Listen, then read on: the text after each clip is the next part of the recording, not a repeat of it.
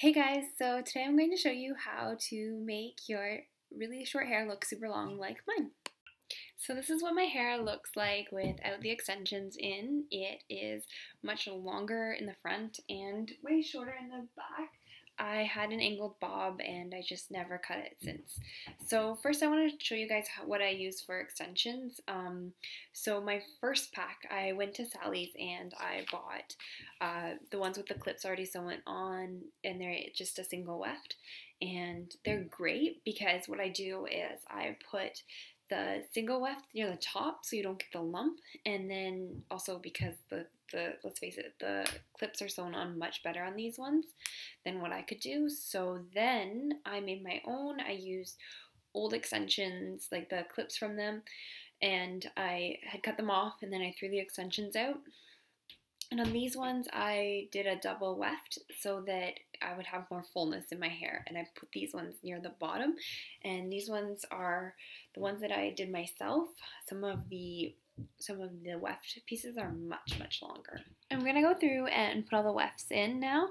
I always start with the double wefts because they're thicker and I didn't do a very good job sewing the clips on. So put those ones on the bottom. And I usually just part it myself. At first you might want to use a comb and look in a mirror, but that takes a lot longer and I just stick them in now, however. So I'm going to put the shorter double wefts in the bottom, like the shorter in the width ones, and then I'm just going to keep adding them in. At first I put them in really quickly, like the double ones, because I find they don't matter as much, and then when I get to near the top, I do it much slower. So I had used a whole pack for the double wefts and just divided it, and that's how I got the width of it, is by just dividing the pack into 8 pieces.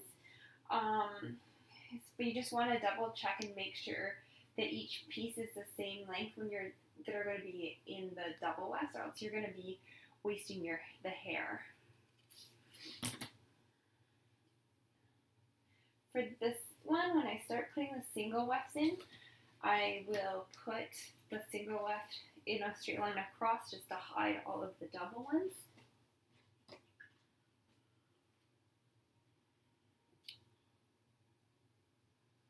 And then sometimes I do that again with the next layer. Sometimes I don't. It just all depends on how close to the top I've gotten.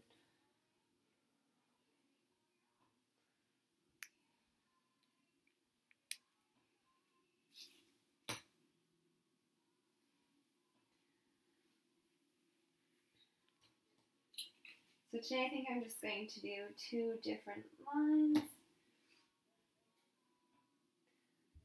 I would normally do this a lot slower, but I just don't want to waste your time.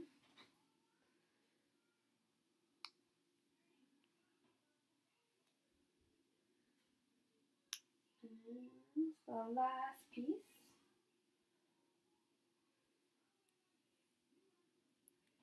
And then it's just overlapping a little bit.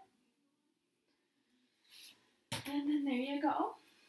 And then I just kind of make my hair messy a little bit. And I will go through and tease it probably when I look in the mirror, just depending on how it looks. And sometimes I'll stick a little hairspray in. But there you have it, guys. So this is how my hair looks when I've just stuck the extensions in. I haven't curled it. I will make a tutorial on how I curl my hair when I go out, but this works really well for an everyday look. It looks naturally wavy and it's really low maintenance when you stick them in and go.